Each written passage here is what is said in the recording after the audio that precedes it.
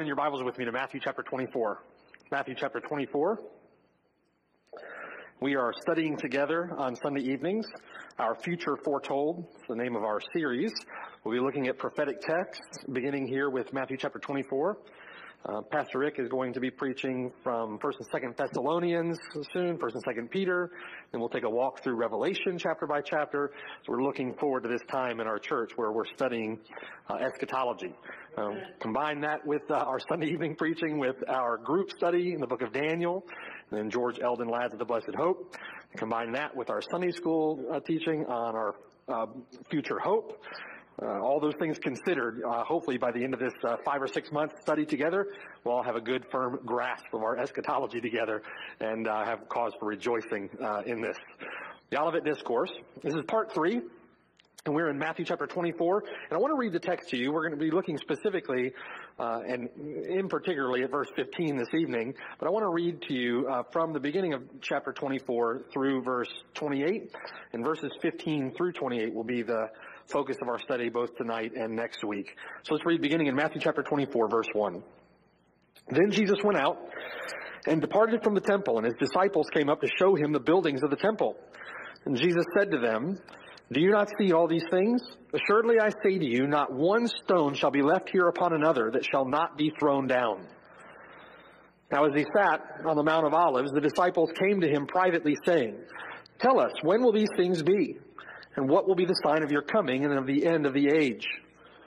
And Jesus answered and said to them, "Take heed that no one deceive you. For many will come in my name, saying, 'I am the Christ,' and will deceive many. And you will hear of wars and rumors of wars, and see that you're not troubled. For all these things must come to pass, but the end is not yet. For nation will rise against nation, and kingdom against kingdom. There will be famines, pestilences, and earthquakes in various places. All these are the beginning of sorrows. Then they will deliver you up to tribulation and kill you, and you will be hated by all nations for my name's sake. Then many will be offended, will betray one another, and will hate one another. Then many false prophets will rise up and deceive many. And because the lawlessness will abound, the love of many will grow cold.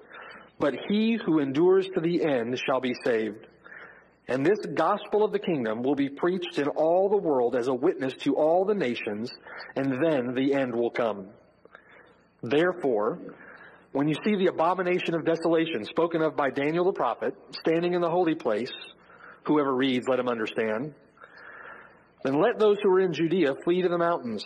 Let him who is on the housetop not go down to take anything out of his house. Let him who is in the field not go back to get his clothes. But woe to those who are pregnant and to those who are nursing babies in those days. And pray that your flight may not be in winter or on the Sabbath. For then there will be great tribulation, such as has not been since the beginning of the world until this time, no, nor ever shall be. And unless those days were shortened, no flesh would be saved. But for the elect's sake, those days will be shortened. Then, if anyone says to you, 'Look, here is the Christ,' or 'there,' do not believe it. For false Christs and false prophets will rise and show great signs and wonders to deceive, if possible, even the elect. See, I have told you beforehand. Therefore, if they say to you, 'Look, he is in the desert,' do not go out. Or 'Look, he is in the inner rooms,' do not believe it. For as the lightning comes from the east and flashes to the west, so also will the coming of the Son of Man be. For wherever the carcass is, there the eagles," or there the vultures, "will be gathered together." Let's pray. Father in heaven, Lord, thank you for this glorious text of Scripture. Thank you for the blessed joy that you've given our church of being able to study these things together. And I pray, Lord, that you'll help us. Help us to be faithful to your word. Help us to clearly understand your word. Give us ears to hear, a heart to understand. And Lord, may we live in light of these truths, in light of these realities, not just to approach this as mere academic exercise, or an intellectual understanding of these things, but may it reach from our head into our hearts, Lord, and affect how we live, how we think, how we view you and your coming. And may we, Lord, be fueled by these realities to live fervently for you in this age. until the gospel is preached to the ends of the earth, and the fullness of the Gentiles has come in, and when the end will come, and you consummate all the end of the age, Lord, and all these promises are fulfilled. We thank you and praise your name. In Jesus' name we pray. Amen. All right. We're in Matthew chapter 24, the Olivet Discourse part 3. We're looking specifically at verses 15 through 28. And to, again, set the stage, to refresh our memory as to where we are in the text, it's the week of Passover, just days before the Lord's death at Calvary. And it has been the pattern of the Lord Jesus Christ and his disciples to preach and teach in the city of Jerusalem during the day, and then each night to retreat to Bethany by way of the Mount of Olives at the evening.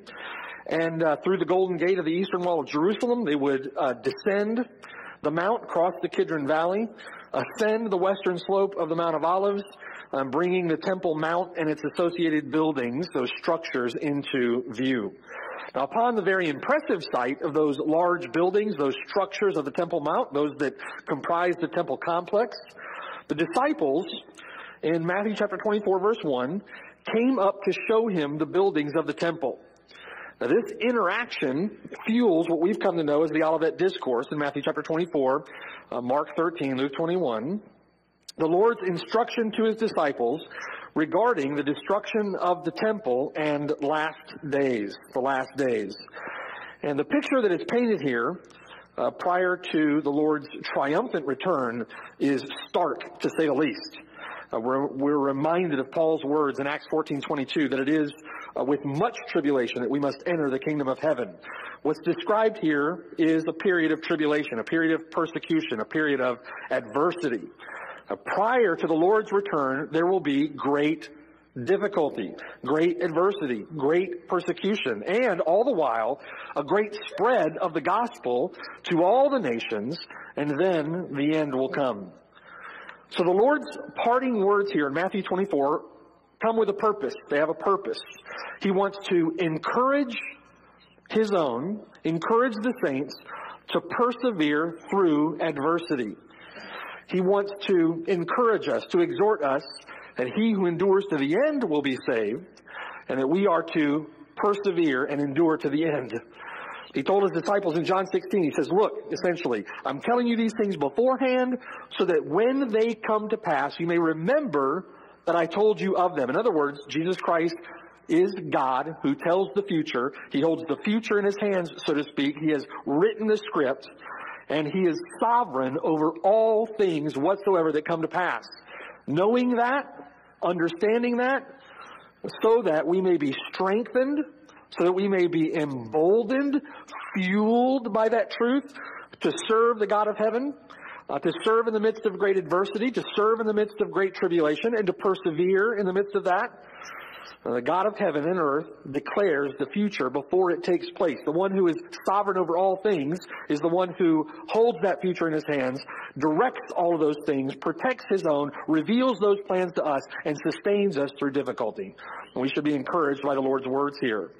We should be encouraged by the fact that God has appointed a day when this wicked world system will be thrown down. We should be encouraged that that wicked world system, having been thrown down, will be replaced by a new heavens and a new earth. A glorious new heavens and a glorious new earth. The Lord reigning in righteousness, all worldly usurpers of dominion will be judged and brought to a final end. And when the faithful will shine like the brightness of the firmament, and those who turn many to righteousness like stars forever and ever, right? Our discourse on the Mount of Olives began with a brief comment from our Lord on the future of those buildings and structures which had impressed his disciples. Verse 2, Jesus said to them, "Do you not see all these things? Assuredly, I say to you, not one stone shall be left here upon another that shall not be thrown down." The temple, in other words, will be destroyed in judgment. The coming judgment has already been made extremely clear in context. We saw the clearing of the temple by the Lord earlier in the week. We learned through the lesson of the withered fig tree in Mark chapter 11, we heard the parable of the wicked vine dressers in Matthew chapter 21. We heard repeated pronouncements of woes upon the scribes and Pharisees of Matthew chapter 23, where also the Lord Jesus Christ pronounces the desolation of the temple, the desolation of that house in verse 38. See, he says, your house is left to you desolate. This judgment, this coming judgment is expected, and it's expected clearly in context. His disciples, hearing this, are justifiably stunned. They are justifiably concerned, and they ask then two legitimate questions in Matthew chapter 24, verse 3, that fuel the remaining discourse throughout Matthew chapter 24. The questions come in Matthew chapter 24, verse 3. The disciples came to him privately saying, tell us then, when will these things be? And what will be the sign of your coming and of the end of the age? As we discussed last Lord's Day, and I pray that was clear, the initial section of the Lord's answer in verses 4 through 14 concerns the period of time that began with the Lord's first coming and runs until the Lord's second coming. There's a delay between his first advent and his second advent, a delay, so to speak, before he comes to establish his kingdom and to execute judgment. That passage concerns that future imminent and immediate, that future that is imminent and immediate to the disciples, namely the destruction of the temple in AD 70 by Rome under the leadership of Titus. And that passage also concerns markers and characteristics of that period that runs from that time until Christ returns. It's the period of time that we're in now. It's the period of time in which the gospel is preached to the ends of the earth, and then the end will come, right? Now, there's nothing in the text that would lead us to believe that this is describing some future 7-year tribulation period. Amen. There's nothing in the text that would lead us to believe that the temple will need to be rebuilt again at that time and then destroyed again at that time. It's simply not in the text. Right? We're trying to stick to the Word of God. Everything in the text points to the age in which we currently live. Points to this age, right? This is the age under which the gospel is preached. The gospel of the kingdom is preached. The temple now has been destroyed, hasn't it? Has been destroyed. It was destroyed in AD 70. We now live in the last days, as described by Paul and others. These are the last days. And any Jew standing on the Mount of Olives and looking for the temple in AD 71 would have certainly attested to the fact that the Lord's prophecy was in part fulfilled in AD 70. The temple has been destroyed. It is described here as an age of tribulation. Thlipsis is the word in Greek. This is an age of tribulation. The age in which we currently live is an age of tribulation. It is described as an age of war, persecution, natural disasters, all of which are represented in the text by what the Lord calls birth pangs, the beginning of sorrows, and contractions, if you will, common to childbirth. And those contractions increase in frequency and they increase in severity until the birth, so to speak. We'll talk about that as we work through the text. It is finally marked, as our day is, by the preaching of the gospel. Verse 14, this gospel of the kingdom will be preached in all the world as a witness to all the nations, and then the end will come. After this section of text, in verses 4 through 14, the Lord then draws the thought and attention of his disciples to those events that indicate the second part of their question, specifically the sign of your coming and of the end of the age in verses 15 through 31. Having characterized our age, the age wherein the gospel of the kingdom is preached until the fullness of the Gentiles has come in, having characterized our age, he turns to characterize now the age of thlipsis, tribulation, our age as an age of thlipsis or tribulation. The Lord now moves to characterize the period of time at the end where there will be great tribulation, right? Characterized our age as an age of tribulation, the age wherein the gospel of the kingdom is preached until the fullness of the Gentiles has come in. He now turns his attention to a period of time at the end where there will be great tribulation. There are a couple of views with respect to this passage of Scripture. One in particular very compelling view would hold that these events all take place in the past. So what we see in verses 4 through 14 has already happened. That's describing the age in which we currently live. But then verses 15 here through 31 also describe events that have taken place in the past associated with the destruction of the temple and the siege of Jerusalem, the destruction of Jerusalem in AD 70. These are certainly the final days, right? Severe, awesome days in verses 15 through 31 that mark the end and immediately precede the second coming of the Lord Jesus Christ. There are several reasons here in the text to believe that these days described in verses 15 through 31 pertain to days that are not yet fulfilled, days that are still in the future. There are several key points in the text that serve to indicate this, that lead me to that persuasion. One of those indications will be in verse 21. Look at verse 21 with me. Verse 21 refers to great tribulation, and such great tribulation as has not been since the beginning of the world, until this time, no, nor ever shall be. It's pointing to what we believe to be a future great tribulation, such as the world has not seen, and the world will never see again. Verse 24. Verse 24 refers to false Christs, false prophets who deceive through great signs and wonders.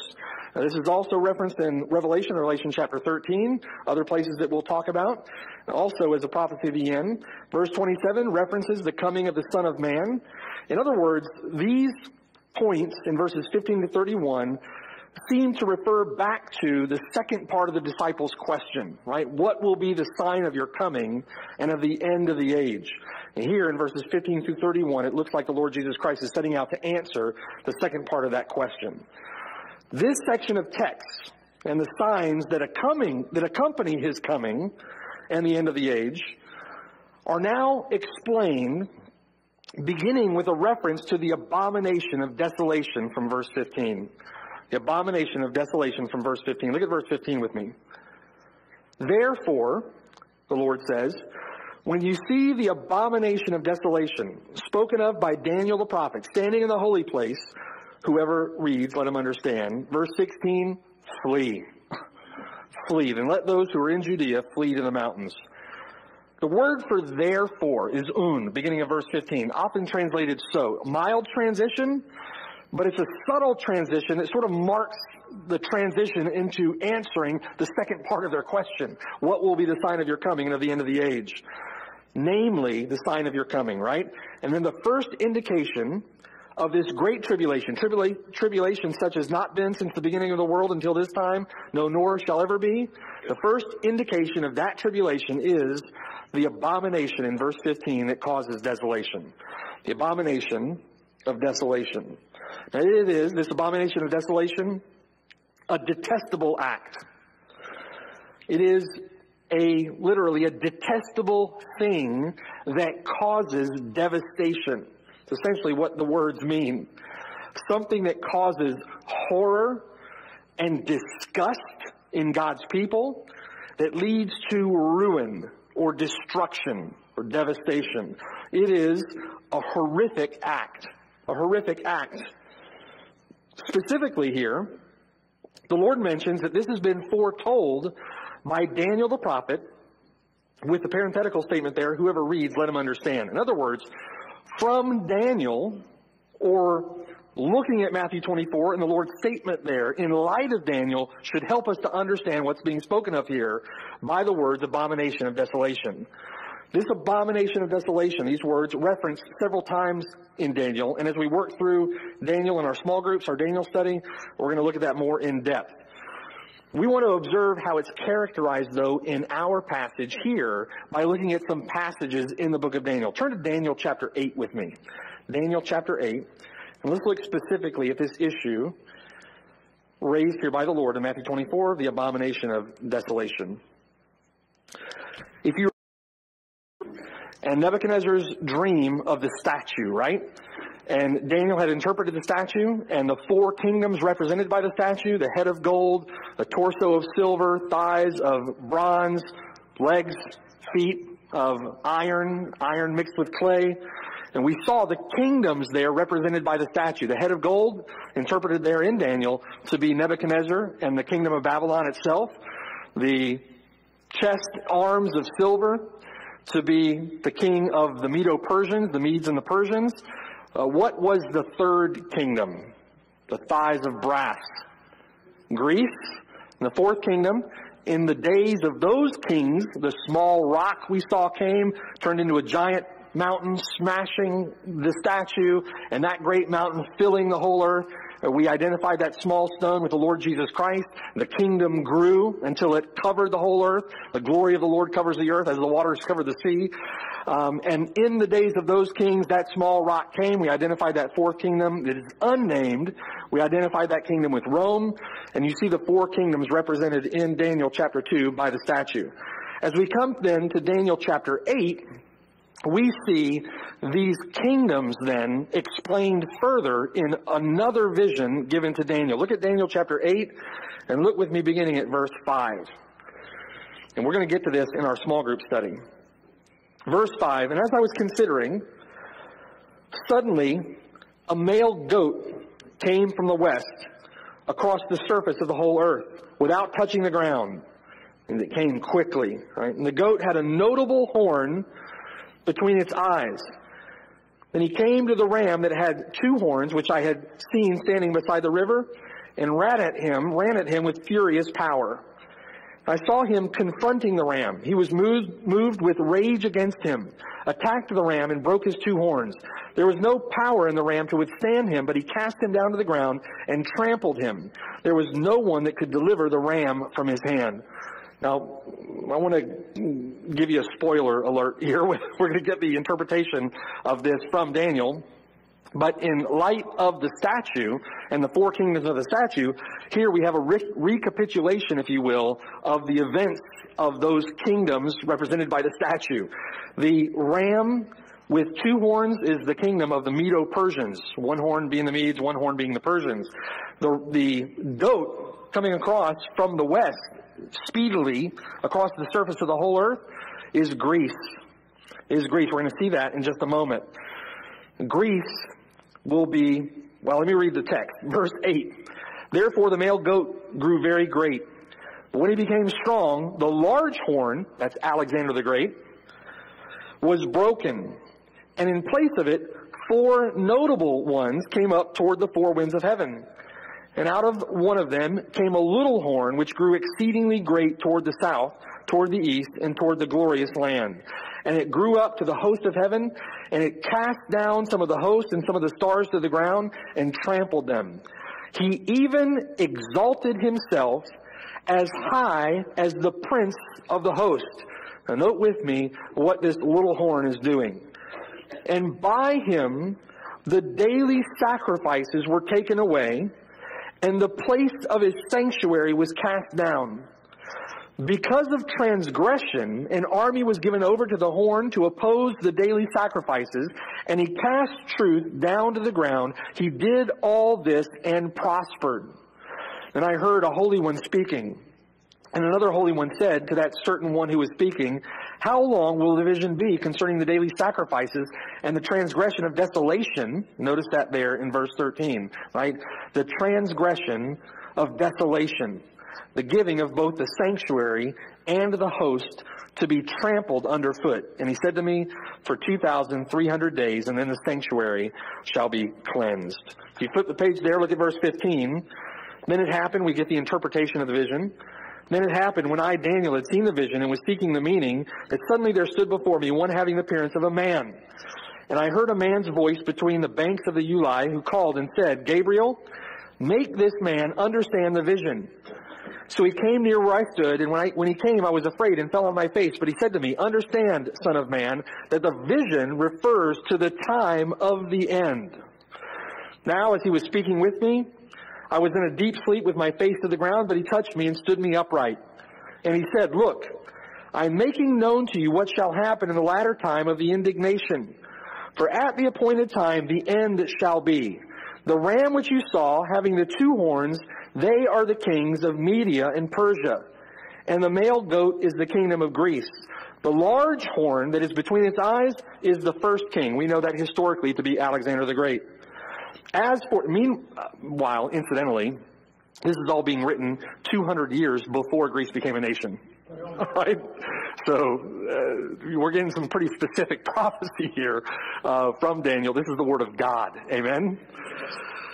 Verse 22. As for the broken horn and the four that stood up in its place, 4 kingdoms shall arise out of that nation, but not with its power. And we know that Alexander died of drunkenness, and his kingdom was divided between 4 generals. His kingdom was divided into four. Now, if we consider this third kingdom, right, we've gotten the interpretation here down through verse 22. The broken horn and the 4 that stood up in its place, 4 kingdoms shall arise out of that nation, but not with its power. We see the kingdom of Greece under Alexander the Great, after his death, being divided into 4 kingdoms. According to the prophecy of Daniel, in his interpretation of Nebuchadnezzar's dream, the Grecian Empire, the empire of the Greeks, was to be the third kingdom, right? This kingdom is explained in Daniel chapter 7 as being the third beast in Daniel's vision in Daniel chapter 7. Here it's the third kingdom in Daniel chapter 8. In Daniel chapter 7, it's like a leopard, which had on its back 4 wings of a fowl. The beast also has 4 heads. Dominion was given to it. And while Daniel's prophecies concerning Nebuchadnezzar and that kingdom were fulfilled in Daniel's lifetime, this prediction of the empire of Greece actually foreshadows a future time to Daniel when the Greeks would expand their kingdom and conquer the Medes and the Persians. Now, as history records, we know from history, Alexander the Great, again, able to conquer the Medes and the Persians, able to conquer the known world at that time, unable to conquer himself, dies of drunkenness, drunken feast, and his kingdom divided between 4 generals. This is anticipated in Daniel chapter 8, verse 8, where the great horn was broken, and it came up in its place 4 notable ones toward the 4 winds of heaven. Again, the Greek Empire was divided. We know these 4 kingdoms were divided up to his 4 generals. Alexander was one. Seleucus was the other. Lysimachus was another. And Cassander. I'm going to mess up those names. 4 generals. And the one that is of particular interest to us, and one that in particular impacts the Jews in Judea, is the third, the Seleucids, or the Seleucid Empire, given to one eventually named Antiochus Epiphanes. I want to read from some Jewish historical writings, 1 Maccabees chapter 1. Listen to this from verse 54 in that particular passage. On the 15th day of the month of Kislev in the year 145, the abomination of desolation was set up on the altar. Now they're referring to a time period in this Seleucid kingdom where Antiochus Epiphanes assaults Jerusalem, attacks the city, and desolates or desecrates the temple. All right? On the 15th month of that year, the abomination of desolation was set up on the altar. Pagan altars were built throughout the towns of Judea.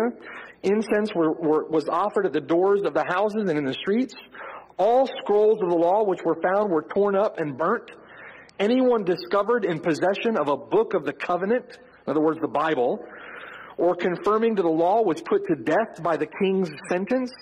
Thus, month after month, these wicked men used their power against the Israelites whom they found in their towns. On the 25th day of the month, they offered sacrifice on the pagan altar, which was on top of the altar of the Lord. In other words, that was the event where Antiochus Epiphanes offered pigs, sacrificed pigs on the altar of God in the temple. In accordance with the royal decree, they put to death women who had their children circumcised. They put to death their babies, their families, and those who had circumcised them. They hanged by the neck. Yet many in Israel found strength to resist, taking a determined stand against eating any unclean food. They welcomed death rather than defile themselves and profane the holy covenant, and so they died. The divine wrath raged against Israel. And that's the way it's described. The events surrounding Antiochus Epiphanes in this third kingdom, this little horn that grew up and grew great. This kingdom, Daniel chapter 8, the third kingdom, foreshadows that abomination of desolation which the Lord speaks of in Matthew chapter 24. Let me give you another example of that. Look at Daniel chapter 11. Daniel chapter 11. And again, we're speaking specifically of the abomination of desolation. Again, in Daniel chapter 11, we have a recapitulation of this vision, again involving the third kingdom, and specifically in the third kingdom, Antiochus Epiphanes. If you look in Daniel chapter 11, drop down to verse 21. Verse 21. Verse 20. There shall arise in his place one who imposes taxes on the glorious kingdom, but within a few days he shall be destroyed, but not in anger or in battle. And in his place shall arise a vile person, to whom they will not give the honor of royalty, but he shall come in peaceably, seize the kingdom by intrigue. With the force of a flood they shall be swept away from before him and be broken, and also the prince of the covenant. And after the league is made with him, he shall act deceitfully. And again, notice what the third kingdom horn is doing here. These are representations of what the abomination of desolation is. If we want to understand what the abomination of desolation is, or what it represents, these actions on the part of Antiochus Epiphanes here gives us an indication. Verse 23, league is made with him, he shall act deceitfully, he shall come up and be strong with a small number of people, he shall enter peaceably, even into the richest places of the province, and he shall do what his fathers have not done, nor his forefathers. He shall disperse among them the plunder, spoil, and riches. He shall devise his plans against the strongholds, but only for a time. He shall stir up his power and his courage against the king of the south with a great army. And the king of the south shall be stirred up to battle with a very great and mighty army, but he shall not stand, for they shall devise plans against him. Yes, those who eat of the portion of his delicacies shall destroy him. His army shall be swept away. Many shall fall down slain. Both these kings' hearts shall be bent on evil. They shall speak lies at the same table, but it shall not prosper, for the end will still be at the appointed time. While returning to his land with great riches, his heart shall be moved against the holy covenant, and so he shall do damage and return to his own land. At the appointed time he shall return and go toward the south, but it shall not be like the former or the latter, for ships from Cyprus shall come against him, therefore he shall be grieved and return in rage against the holy covenant and do damage. Again, we're going to talk about what all of this means when we get to Daniel chapter 11 in our small group study. And so he shall return and show regard for those who forsake the holy covenant, and the forces shall be mustered by him, and they shall defile the sanctuary fortress. Then they shall take away the daily sacrifices and place there the abomination of desolation. Those who do wickedly against the covenant he shall corrupt with flattery, but the people who know their God shall be strong and carry out great exploits. And those of the people who understand shall instruct many, yet for many days they shall fall by the sword and flame, by captivity and plundering. And now when they fall, they shall be aided with a little help, but many shall join them by intrigue. And some of those who understand, of understanding shall fall to refine them, purify them, and make them white until the time of the end, because it is still for the appointed time. Again, we see there a reference to the abomination of desolation. Again, this is the third kingdom in Daniel, and we see this abomination of desolation happening. As we get through our study in the book of Daniel, we'll see also an abomination of desolation spoken of referring to the fourth kingdom. Daniel chapter 9, there is that unnamed but unexhausted kingdom of Rome, so to speak, where there's also mention of the abomination of desolation. And in Daniel chapter 12, we'll also see the abomination of desolation with respect to the fourth kingdom. We believe from Daniel that when the Lord speaks of the abomination of desolation in Matthew chapter 24, that what took place under the Emperor Titus, the siege of Jerusalem in AD 70, and what took place by Antiochus Epiphanes, the third kingdom in the book of Daniel, are all foreshadowing an ultimate abomination of desolation that takes place at the end of the age. We're going to work through that and look at that as we work through Daniel and work further through the Olivet Discourse. Now, with respect specifically to what the abomination of desolation is, Think about what the little horn here, Antiochus Epiphanes, has done. It's an attack. It's an attack on the praise and worship of Almighty God. Right? It's an assault on God's worship, a rejection of God's worship. Not only a rejection of God's worship, he prohibits the worship of God, punishable by death. Right? It's a removal of sacrifice, in order removal of religious forms, of religious observance. It's replacement of God with a human, right? Antiochus Epiphanes standing in the place of God, someone replacing the worship of God.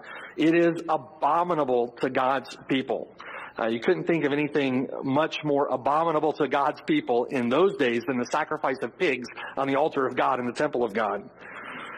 It is the rejection, the wholesale rejection of the one true and living God in replacing the one true and living God with someone or something else.